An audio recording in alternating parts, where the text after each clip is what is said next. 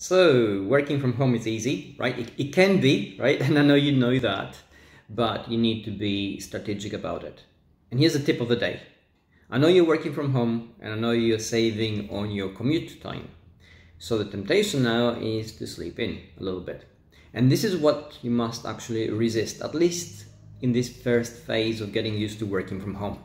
And the reason you need to resist it, and again, we're talking about neurobiological stuff here, is because your body and mind are used to specific rhythms, and rhythms basically determine the recruitment of neural centers, the arousal of specific energy sources in the body and mind, so that you can actually function at your best. And if you sleep in, you disrupt all of that. So you're waking up, and although you have gained a little bit of sleep, you're actually feeling out of sorts, you feel everything is wrong, and if you start your day feeling like that, it is very difficult then to get back on track.